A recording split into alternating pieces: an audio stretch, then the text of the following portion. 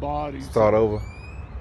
My grandfather was concerned that they were going to find bodies that were buried back in the early 1920s. That they had used the train to remove them from the river, but the train company wouldn't haul them anywhere, so they ended up digging a hole beside the train tracks and burying them in the hole. This train track right here? Yeah, I'm not sure which one it was, and back then the train tracks were in different places.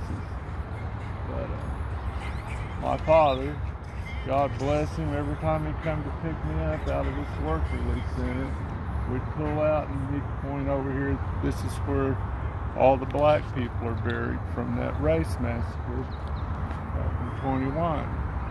And it haunted him. It's got to where it's haunted me. Now I'm here haunting you with it. Well, we're going to try to get to the bottom of it. And so this general vicinity. Yeah. What got me thinking about it was all of the race riot stuff and massacre programs I was seeing here in the last year. And I was going, why are they digging there? Never heard of anybody being buried there. And my grandparents would say where you guys are digging was just for show. That was just to show people something was being done. But apparently there was more than 300 bodies in this one grave. Here? Right here. There's some more graves that are down the tracks a ways, and I'm not sure if they were talking this side of the water plant or the other side of the water plant, but they were just saying it was just past the water plant where they had dug another hole and buried about the same amount of people in it. And who was your grandfather? My grandfather was William Bevenue.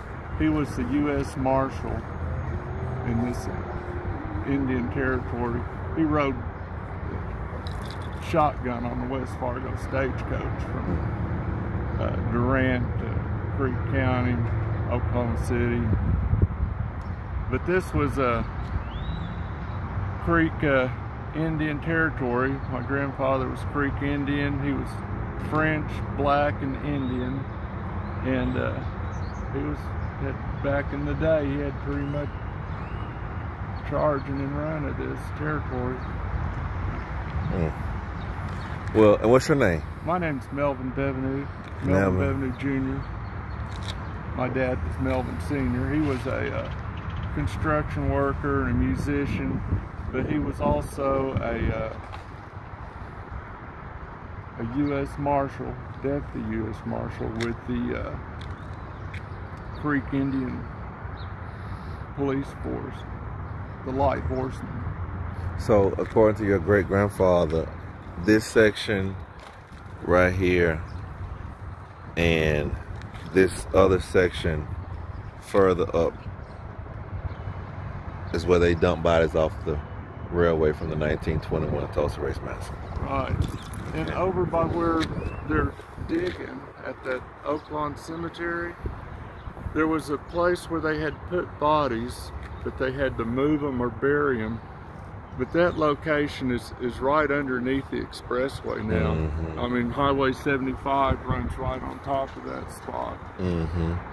Yeah. And you heard about bodies being put there too. I have as well.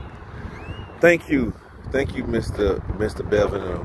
Well, I'm glad somebody actually took it serious. I am, and I'm going to post this on my YouTube channel. And I also want to show people the immense poverty in Tulsa. This is a tent town, right next to the sheriff's office, which is right here, right in the shadows of the BOK. We have This is Avalon also. That's a work release center.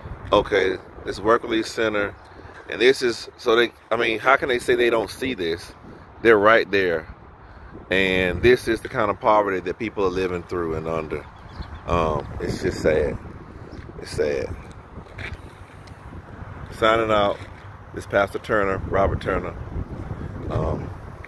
Trying to get to the truth, trying to show you the truth. And keep us lifted up in prayer as we try to do God's word.